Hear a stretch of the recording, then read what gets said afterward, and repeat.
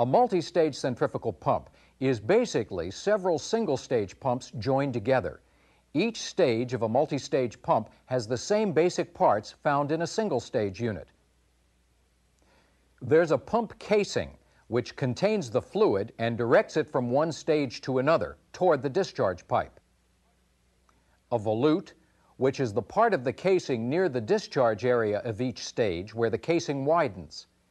There's an impeller in each stage, which circulates the fluid being pumped in a circular motion. A suction eye at the center of each impeller, which is where fluid is drawn in. And impeller shrouds, which are basically the metal coverings over the vanes of each impeller. Some pumps, like this one, have shaft sleeves, which separate each impeller mounted on the shaft. There are also shaft bearings and packing, which seals the area where the shaft exits the casing. Multi-stage pumps also have wearing rings located between the casing and each impeller. While their name implies that they wear during pump operation, their real purpose is to prevent leakage between the impeller and the casing of each stage.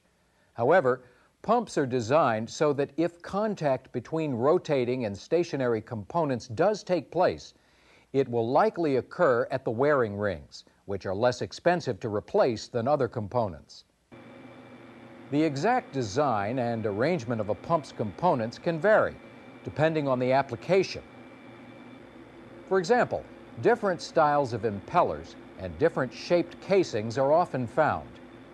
In some cases, mechanical seals are used instead of packing.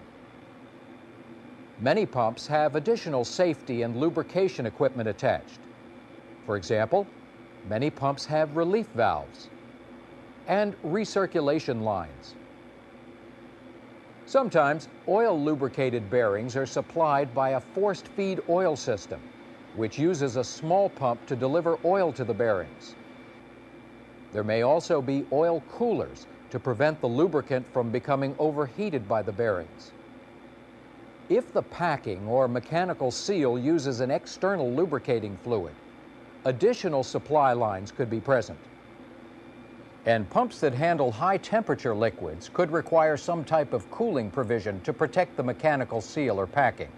In some cases, an external fluid is pumped through piping to a pocket that surrounds the stuffing box to cool the mechanical seal or packing.